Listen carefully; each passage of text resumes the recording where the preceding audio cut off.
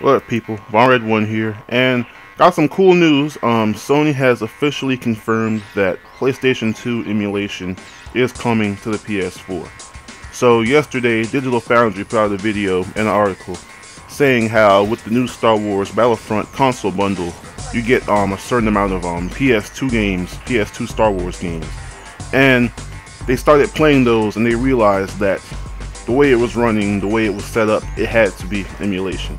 They pretty much did a test on it, and they found out that it is in fact, at least they suspected, and it's proven to be true, emulation. It gives the game a slight resolution raise, like normal games were like 480p, and some were even lower than that for PS2. And the new games are, let me find the specific resolution. The new games are now, at least for the Star Wars games they were testing, 1292 by 896, so that's above 720p, so it gets upscaled to that. It also gets a new kind of filtering around it because the image quality overall looked a lot better, and it gets a frame rate increase, like what would normally struggle on PS2 is now sticking to 60 a lot better, and it has the amplification of trophies. So they saw this and were like, this has to be emulation, because not only was it not really remaster quality, but it was also showing when you load the game, showing the memory card system. And if they were to make a game now, they would remaster a game, they would take that out. So I know, for like example, the Jack collection on PS3, it would say now saving to the PS3 hard drive instead of saying now saving to the PS2 memory card. So they did that. It's not 1080p like they said it was possible, but who knows, maybe it could reach that. This is just a test. They also did not put out any advertising for this at all, because it took Digital Foundry to make a video on it to bring up the subject again.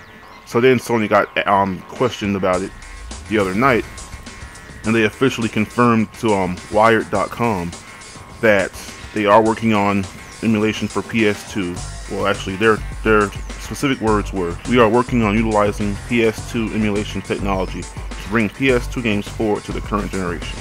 They also said, "We have nothing further to comment at this point in time." So pretty much they put out the Star Wars thing as a test. They want to see how it works, how people react to it, and not even long after it's been released, people already know, oh, this is emulation, definitely. So now it just comes to the matter of, is this going to get better, or is this what's going to be pretty much standard? Because to be honest, this is really good. I'm glad they're adding backwards compatibility. PS2 era was one of the best eras. I don't care what anyone else says. I can't wait to play certain games like that. But at the same time, you're probably still better off using the what's that PS2 PC thing called? The PCSX2. That still looks better as of now, because you can play those games at like 4K 60. At least I think someone said you can play them on 4K, but I know you can guaranteed play them at 1080p 60. So as of right now, that's better. Of course, not everybody's going to use that on PC, so this is still a good thing to add to the console.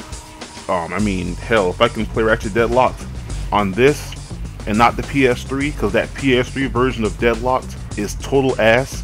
The port is bad, the frame rate's bad, the video has a glitching problem where the characters don't stop moving. If I could play Deadlocked on the PS4, like the PS2 version of the game, with better vision, with higher resolution and a solid frame rate, oh hell yeah, I play that over the PS3 version in a heartbeat. And with like vibration and with trophies, hell yeah. Multiplayer, hell yeah. So that's why I'm looking forward to this, because those are certain things you can't get on the emulator on PC. You can't get trophies, and you probably can't play multiplayer. Now we don't know if multiplayer will even be in this. It could be, it might not be, but either way, this is what they've said. Maybe we can hope to get an official well, it's already been announced.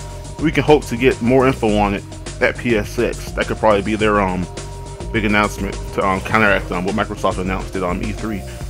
So yeah, as of right now, the games using PS2 emulation are Super Star Wars. Wait a minute.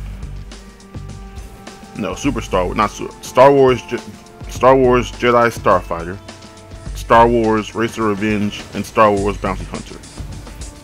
Those are yeah, 3 of those are on the PS2. Yeah, Super Star Wars was like on the Super NES. So yeah, As of right now, you download them, so no confirmation if you can use a disc. I doubt they would do that, to be honest, because it could probably work, but let's be honest, Sony's engineers are incompetent fools, so that's probably too much for them to handle. So yeah, really good news from PS2 fans. I'm excited actually. If they put the games I want on there, that's the next thing. But yeah, on that note, I'm out. Let me know how you feel about this in the comments section. And please remember to like, comment, and subscribe to that One Nation under PC and PlayStation.